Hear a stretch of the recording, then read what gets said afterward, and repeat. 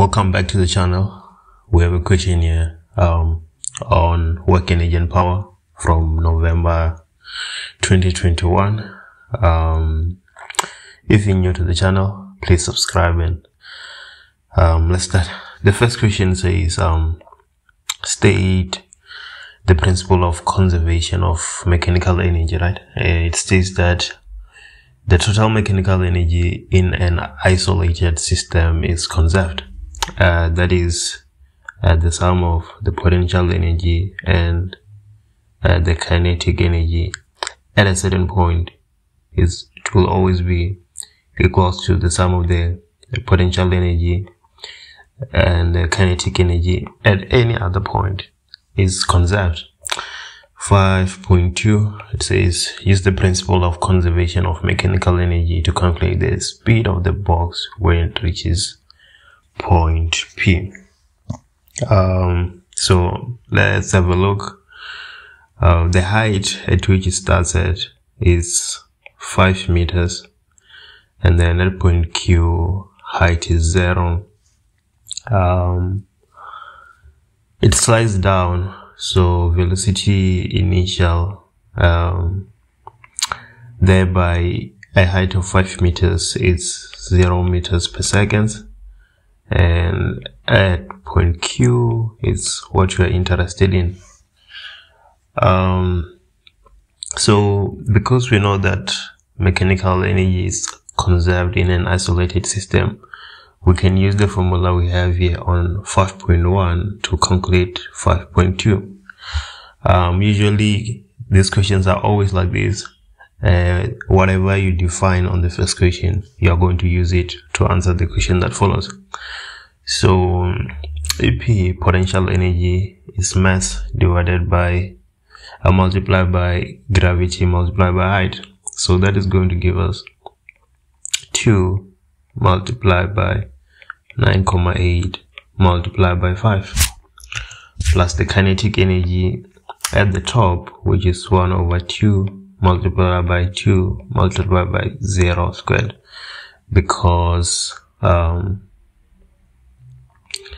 it's sliding down, so it's coming from stationary, right? This is equals to the potential energy at the bottom, which is 2 multiplied by 9,8 multiplied by 0, because now the height is 0, right, at point Q. And then we have plus 1 over 2 multiplied by 2, the mass, multiplied by VF squared. So there we have it. We are only left with one variable, so we can do a bit of math and rearrange the equation. So we're going to have 1 over 2 multiplied by 2 VF squared equals to 2 multiplied by 9,8 multiplied by 5 minus this expression here, which is going to fall off. This is just going to give us 0. The next step will then be to divide both sides by 1 over 2 multiplied by 2, which is just VF squared equals to this expression here divided by 1, because 2 multiplied by 1 over 2 is just 1. So we're going to have 2 multiplied by 9,8 multiplied by 5. We take the square root on both sides. We have the square root of VF squared equals the square root of 2 multiplied by 9,8 multiplied by 5. So we get V equals to, let me put that into my calculator real quick. I have 2 multiplied by 9,8 multiplied by 5, and then I take a square root. I get 9.899 meter per second. That's how you would determine VF at point Q. We stick into the conservation of mechanical energy. Let's go ahead and do 5.3. The question says, okay, the box passes point Q and moves 10 meters. on a horizontal surface before striking a barrier at point R at a constant speed of, oh no, not at a constant speed, at a speed of 4 meters per second. Use energy principles to calculate the magnitude of the average frictional force on the box as it moves from point Q to R. So we have our box there. We have a normal force that is always acting, assuming the object is on the surface, and we have gravity that's always acting, period. And then we have frictional force that is opposing the motion, and then that's about it. Frictional force is the only non-consecutive force we have that's doing any work.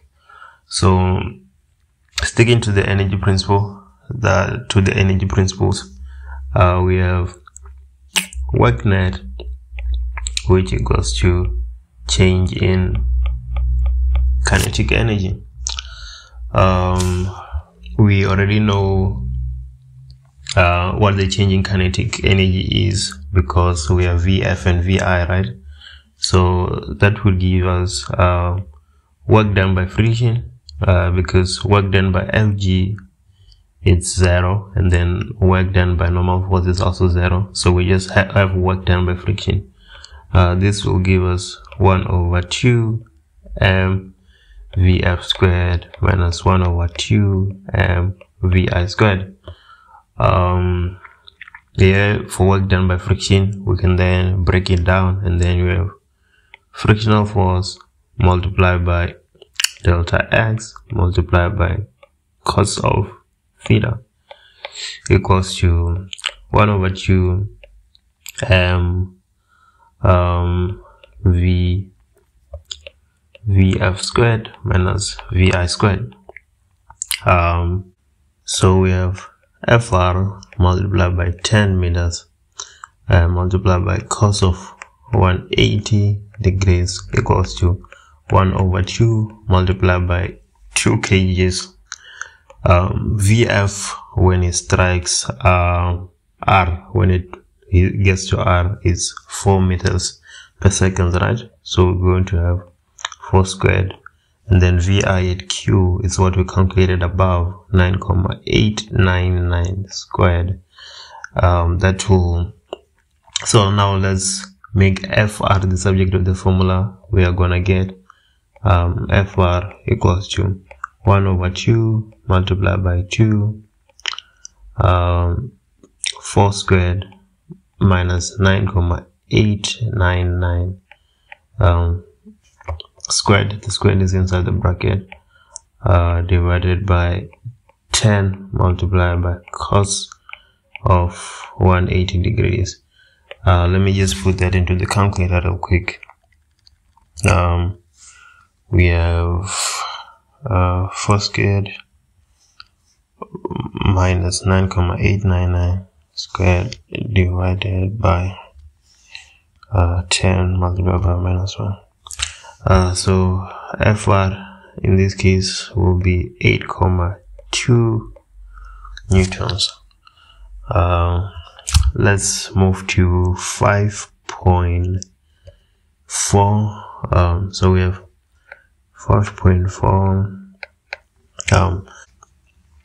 As soon as I see the word impulse, I'm thinking F net equals to delta P divided by delta T. In this instance, it's been said that there's an impulse of 14 newtons by second to the left, right? So if you take in the right as positive, then the left will be negative. Let's do that. So we're gonna have minus 14 equals to delta P divided by 1. Delta P is 14 newtons multiplied by second, and if you solve this, this is what you get, right? Let's make delta P the subject of the formula. We're gonna have delta P equals to minus 14, and then what is delta P? Delta P is mass velocity final minus velocity initial equals to minus 14. We know the mass of the object is 2 kg. We know the velocity final is what we're looking for, and the velocity initial is our previous velocity final. So this will be 4 meters per second equals to minus 14. If we divide both sides by 2, we get Vf minus 4 equals to minus 7. Take 4 to the other side, we get Vf equals to minus 3 meters per second. But then Vf is not the only thing we are interested in. We're interested in the change in kinetic energy. So that will be change in Ek equals to 1 over 2 m Vf squared minus Vi squared. 1 over 2, the mass is 2 kg. Vf squared is minus 3, which is going to get squared, so the negative sign is going to disappear. So we have minus 3 squared minus V initial squared, which is 4 squared. Let me put that in my calculator real quick. Actually, let's just solve it. This will give you 1. This will give you 9, and then this will give you 16. 9 minus 16, that is minus 7. So we have minus 7 joules. Yeah, and that's it for the equation. Thank you for watching. Don't forget to like and subscribe and go through the channel. There's a lot of other nice videos.